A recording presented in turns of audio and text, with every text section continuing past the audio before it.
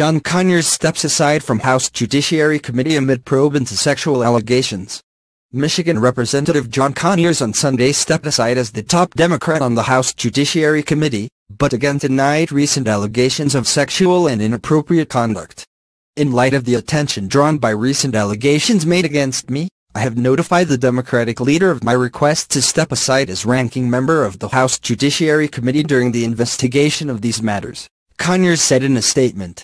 The 88-year-old Conyers, starting last week, was hit with several allegations of misconduct while in Congress that are now being investigated by the House Ethics Committee.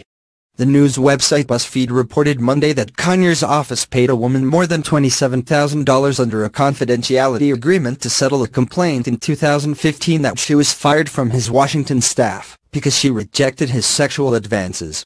The Ethics Committee announced the following day that it had begun an investigation into Conyers, after receiving allegations of sexual harassment and age discrimination involving staff members, and about the congressman using official resources for impermissible personal purposes.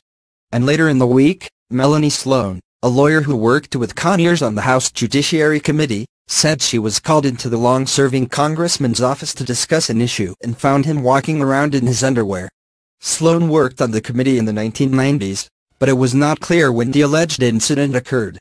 She also claims Conyers often screamed at her, fired and rehired her, criticized her for not wearing stockings, and once even ordered her to babysit one of his children. I deny all of these allegations, many of which were raised by documents reportedly paid for by a partisan alt-right blogger, Conyers, the long-serving active House member, also said in his statement Sunday.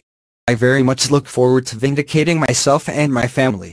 He also said he wanted to remain the top Democrat on the Judiciary Committee, but I have come to believe that my presence as ranking member would not serve these efforts while the Ethics Committee investigation is pending. I cannot in good conscience allow these charges to undermine my colleagues in the Democratic caucus. House Minority Leader Nancy Pelosi, California, said after Conyers' announcement, zero tolerance means consequences.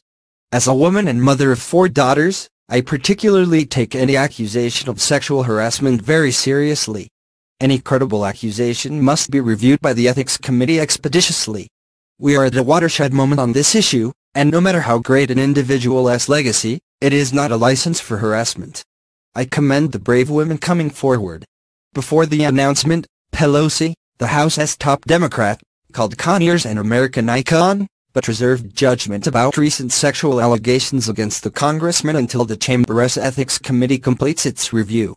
John Conyers is an icon in our country, she told NBC's Meet the Press. He has done a great deal to protect women,